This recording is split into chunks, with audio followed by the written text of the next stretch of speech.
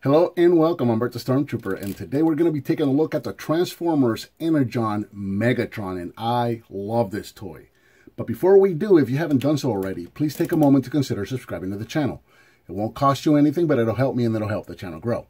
If you'd like to further help out the channel, please share with your friends if you like what you see. Share this video on social media, and invite your friends to come over and check out the channel. The best way to keep up with what's going on with this channel is to come back and check it out often. I usually upload 1 or 2 videos a week, sometimes more.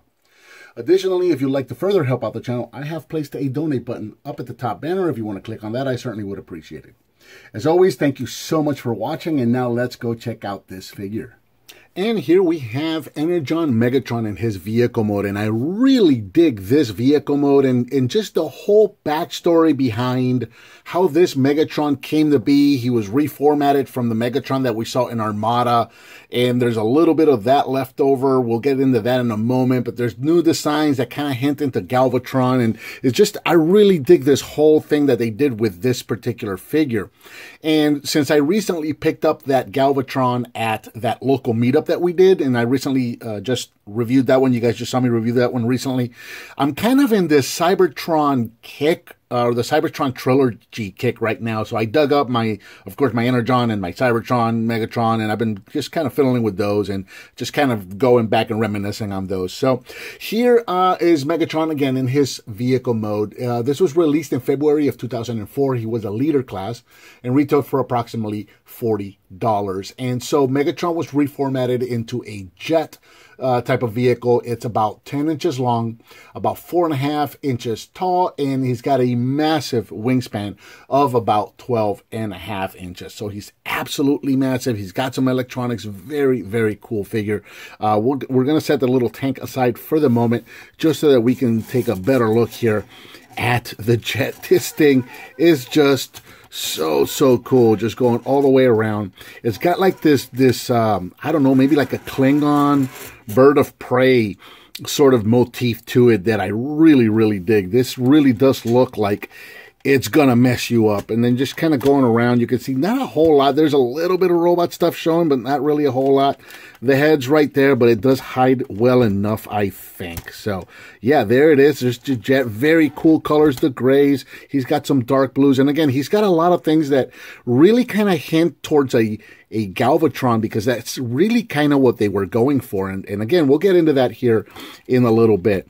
Real quick, he does come with this accessory. And if you'll notice, this looks very much like the tank form that he had in Armada, again, because he was reformatted. They kind of took the shell or the husk of Megatron's dead body and reformatted it, and this is really all that was left over from his old shell, and this became a very cool accessory, which we'll be looking at here shortly. But real quick, just for comparison, here is Armada Galvatron, which was just really a repaint of Armada Megatron. And you can see that the design is really just about the same there. And then just kind of coming back and comparing these two so you can see the size difference. These figures are massive. And this was a very wonderful time for Transformers, because you just got these really massive figures that you could just play with, had tons of play features on them. Very fun figures. So we'll set Galvatron aside for the moment. And he does have a hyper mode here for the vehicle mode. So what we're going to do is we're going to take the little tank mode here, and there are a couple of ports down here on the bottom. You'll notice that on the top he does have some pegs up here. So what we're going to do is we're going to take the little tank piece here and just going to peg it in right there at the top. And then I love this part. We're going to take these little cannons here towards the end, and we're just going to pull these away from the vehicle. And then that's going to kind of open up there into this sort of like an X-Wing attack formation or attack mode kind of thing. Very cool. So that's his hyper mode or his attack mode or his weapons mode or whatever you want to call it. Really cool. So let's get right into the figure. We're going to remove the little tank piece here. I guess I should show off real quick that the tank piece does have a missile, as you saw just now. You can fire it off very nicely. Very good spring. It's a slotted, there we go. It's a slotted missile, so it only goes in one way. And it does have electronics, so when we fire this off by pushing that right there, got some electronics, sounds there, and as you saw there was a little light right there. And then there's also this little reticle piece here, which we're going to take a look at. Yeah, that's going to get old real fast. And there's a little reticle piece there for aiming, and we'll kind of see a little bit of more of that here in a moment. So we'll go ahead and set both of those off to the side, and we'll get right into transformation. This guy is going to get huge. So we're going to start right at the bottom here. As you saw, he does have landing gear. He does roll. So we're just going to take those and just put them away. Just like that.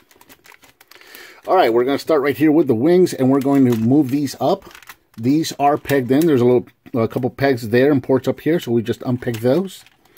And then we're going to take these whole side thruster pieces here. If you take the wheels here and just kind of slide them forward, you'll notice that the foot comes out, and the back of the thruster here is going to be kind of like the knee piece, just like that. And then we can just bring the legs down. Just like that. Move the camera up. This guy gets huge. All right, come around the back, take these wings, and we're going to spin these around. The arms are just going to come out and down to the sides, just like so. Disconnect there's a little tab right there you're going to want to watch out for. A little tab right there, so just unplug that. This whole thing is going to come back and rest on its back, just like that. We're going to get into that in a moment. Finally, bring up his head and straighten out his little horns. All right, so there's Megatron, mostly. One last thing we're going to do is we're going to take the little tank piece here. We're going to go to the bottom, and we're going to pull these open. And now we can take this and clip it to either side. We can clip it to either arm. You'll notice that the arms are molded to receive these little clips right there. Of course, we're going to go with the right because we're going to go with the Megatron / Galvatron motif there. And there is Galvatron, sorry, Megatron. I tend to call him Galvatron, and I'll explain why in a moment. Well, you can probably see why. But there is Megatron in robot mode, and he looks so awesome. Here in robot mode, Megatron is approximately 9.5 inches tall at the top of the head. 12 if you want to go to the top of those pylon there on his shoulders there. And of course, he keeps that massive wingspan of about 12.5 inches. So this guy is absolutely massive. So, all right, let's talk a little bit of backstory. So in the original Japanese, I'm at a loss for the name right now. We're just going to call them Energon, Armada and Energon. Energon was Super Link. I don't know what Armada was called in Japan. So we're just going to go with Armada and Energon. So in Armada, they recolored Megatron towards the end of the show.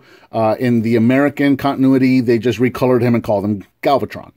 But that's not the way it was in Japan. He was just super powered. Or like, it was like some powered up version, but he was still Megatron. So in Energon, when they reformatted Galvatron back into Megatron looking like this. Later, this was recolored and renamed Galvatron.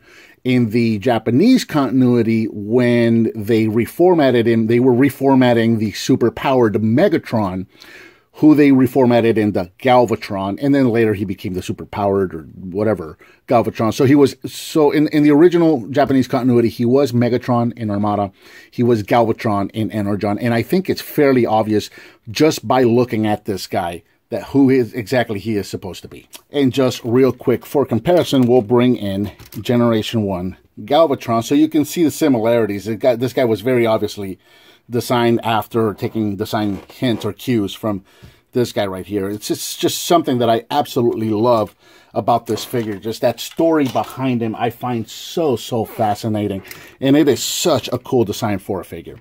Real quick, getting into articulation, the head can rotate, the arms can move forward and backwards. They are going to be limited because of the wings and these pylons up here. The shoulders can go in and out. He can bend at the elbow, and nothing at the wrist, nothing at the waist. The hips can go forward, backwards, in and out. As you saw, the legs can kind of do that break there. That's due to transformation. No bend at the knee. Oh, yeah. Actually, he does have a bend at the knee. I just learned something about this figure that I don't think I knew. So, very cool. And that's about it. I guess you can kind of do that with his legs, but you're not meant to. So, that's it. So, that's Megatron or Galvatron. If I call him Galvatron, now you know why, but there he is. There's Galvatron's robot mode. Absolutely love it. And, of course, he's got the little tank shot there, and now you can probably see, I can never line this thing up right. What the reticle is there for, obviously that's intended for aiming, and of course the figure doesn't have the articulation to pull it off, but That's what it's meant for. It's meant for aiming, and of course you press on that. Fires, very powerful spring, all that good stuff. So, a couple more things here. So, the hyper mode or the attack mode carries over to the robot mode, much the same way it did in the jet mode. All you have to do is just move these pylons down, pull these open, and there you go. Now you've got hyper mode. I find this mode kind of weak in robot mode. I think this works better for jet mode, so we'll just leave that there. And then finally, one more attack. So we're going to take, this is really cool. We're going to take the gun, I guess, the tank gun, back off. We're going to come around to the back. This is so neat. You saw a little piece sticking out of here earlier. So now we're going to use the back part of the tank, and we're going to reach right in here. And this is actually he did on the show. We're going to reach right in there, clip that in, and then press this blue piece to release. And that's going to come out with a sword now. So we can take this sword and clip him on him. And of course, when you press down on the sword, you do have those electronic sounds there as well when you move it around. So now in this case, we're going to take it and we're going to clip it in this arm. So now he's got that sword attack there for his left arm instead, which I think looks pretty cool as well. One more time, there you go. Really, really neat stuff. Very fun, playable figure. Very beautiful figure. I find this figure so absolutely stunning. I'm going to turn him around. I'm going to put this back in there.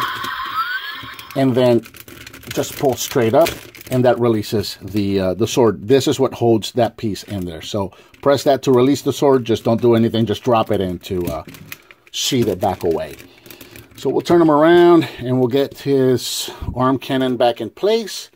I want to do one more comparison. Actually, let's do two more comparisons since I have him on the shelf, because I am prepping him for a review here in the near future. We'll move him off to the side. And of course, we have to see him with his predecessor or his form that he was reformatted from, Megatron from Armada right there. Very, very cool. The way these guys just look so great together, all of them. And then finally, this is when they'll be coming soon. Here he is with Cybertron Megatron. Just so you can see what these guys look like together. And they kind of went, I don't know where they were going with this guy. Cool figure, but I just don't understand the design choices made there. Anyway, very, very cool stuff. So, yeah, they, like I said, later, they did recolor him. They gave him more of a G1 deco, more purples and oranges. And, of course, in the American continuity, he was renamed into Galvatron. For that version, and I'm really hoping to find, I don't have that version, but I really want to get my hands on it, because I absolutely, that's probably out of the two, that's probably my favorite deco, is the purple one, so that's the one I want to get. But anyway, there he is, a very, very cool figure, and I think that about covers Transformers Energon Megatron. Let me know what you think of this figure. Give me some thumbs up, subscribe, and share with your friends if you like what you see. As always, thank you so much for watching, and I'll talk to you next time.